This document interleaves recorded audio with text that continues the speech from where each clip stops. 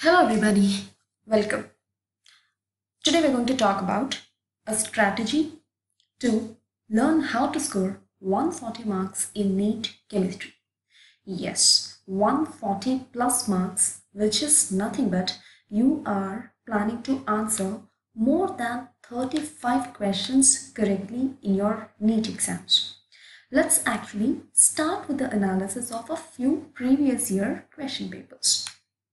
But before that, take a look at your NEET exam paper pattern, especially for 2019. There will be totally 180 questions from physics, chemistry, botany and zoology, of which 45 questions will be from chemistry. So these 45 questions will be coming from first year, that means +1, and second year or +2 chemistry. Let me also share the marks distribution of first year and second year chemistry with you.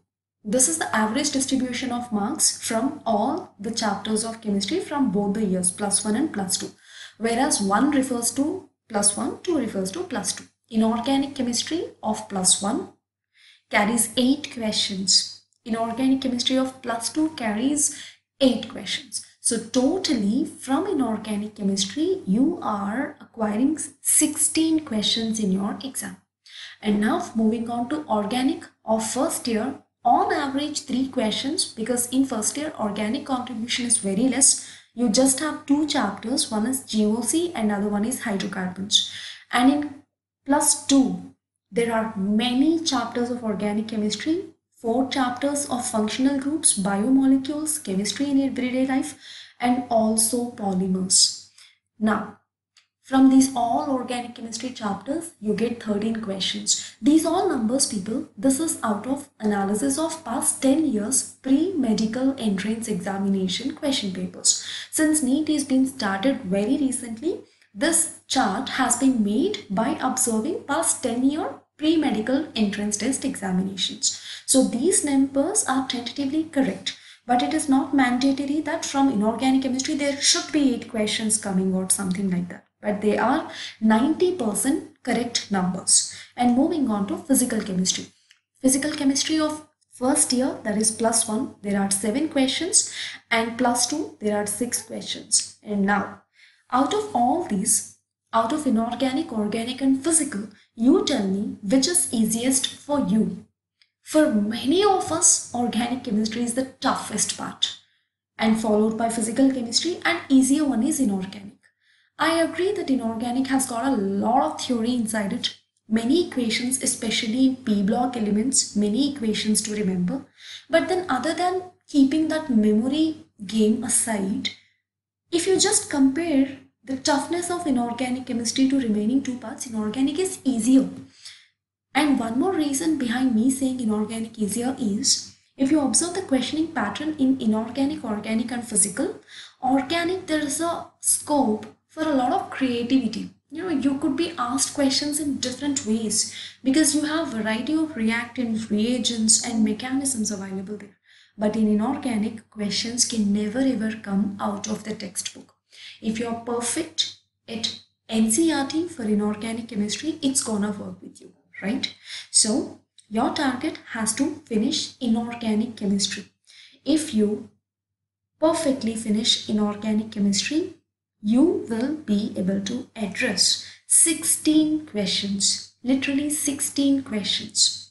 But then remember, my dear students, when I say perfect, I mean perfect.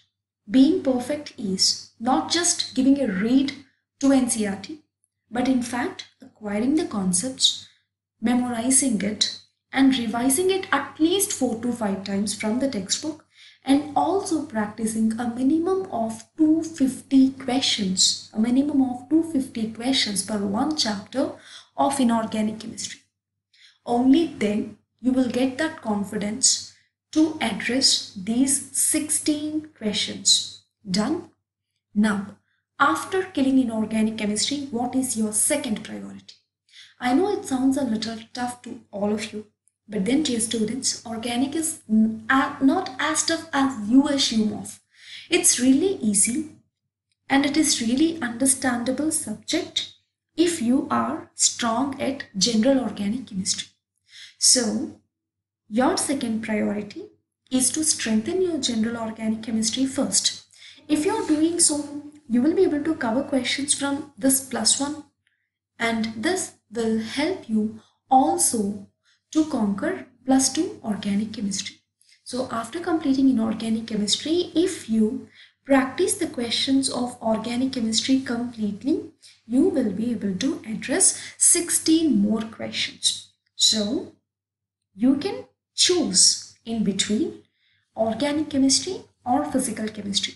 But I suggest you to go with organic chemistry, because from physical chemistry, there could be numericals which are not very hard to solve. So organic chemistry is what you should focus on, especially right now when you're having 4 to 5 months in your hand to prepare completely. Why sparing organic chemistry? Literally speaking, the entire organic chemistry can be brainstormed and learned in around 10 to 15 hours. Just 10 hours to 15 hours. But only thing is, you should have right perspective towards it. You should know how you have to learn it.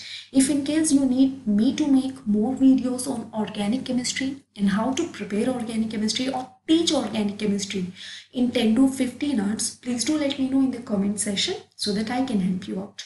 So if you master inorganic chemistry and organic chemistry, dear students, you're going to address 30 to 32 questions in simple. And now moving on with physical chemistry. You choose between physical chemistry of +1 and +2. But I suggest you to go with +1 because it has got really easy chapters like atomic structure, full of theory and easy, thermodynamics, just some around 20 to 25 formulae. You have to master them, then your job is done. So physical chemistry of +1 has got really easy and short chapters in comparison with that of +2. In +2, if you look at, you have chemical kinetics, you have electrochemistry, comparatively little heavy chapters. So this way, if you split your syllabus and go on simplifying and memorizing or learning, your job gets easier. For your understanding, let me also share the previous few years analysis of papers with you. Take a look at this. These are the chapters from previous a few years and also the number of questions that have been acquired. But as I addressed at the beginning, NEET has been started from 2016. Before 2016, all the papers were of PMT, pre-medical test, right? So these are 1 to 15 chapters and these are 16 to 30 chapters. 16 to 30, these all are the cumulative count of chapters from your +1 and +2.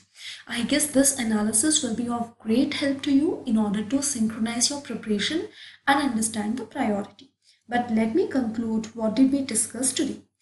Inorganic chemistry is unspareable. Don't ever think of leaving any chapter from inorganic. Reasons: it's very easy to learn and it is very heavy as well, as you see this on the screen, right? So guys, I hope this video have been some help to you. If you want more videos of this kind, please do like, subscribe to the channel, and also do let me know if you want to make more subject oriented videos like teach organic chemistry or inorganic chemistry or something. All the best everybody. I hope you learn very well and get through NEET. Good luck.